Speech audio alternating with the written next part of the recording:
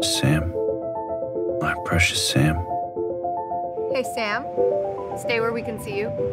Becoming parents gave Claire and I a greater sense of purpose. Wow. Every day brought with it new memories, each one sacred in its own way.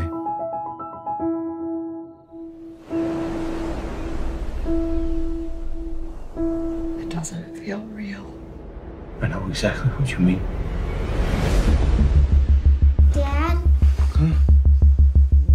Dad, I'm scared. I think I'm going crazy. I saw her. Maybe you should think about talking to someone. Like a grief counselor. When Sam died, I began to notice these inconsistencies. Do you remember where this was taken?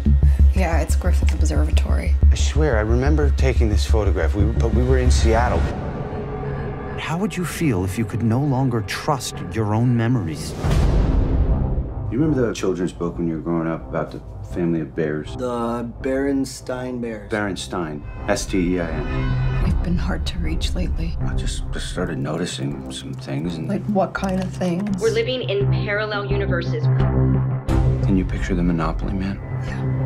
What's on his face? Monocle. Apparently, it's never been the case. The Mandela effect.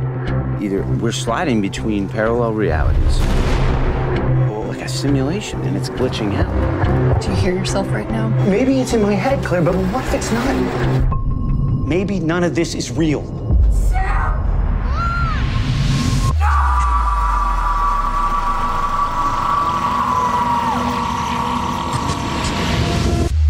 What the hell is going on? I'm not crazy. I need to know the truth. What makes you think this is going to bring your daughter back anyway? I design games. I code. If this is a simulation, I mean, if this is code, then I can do something. It's no small thing shutting the world down. There's something you're going to need to understand.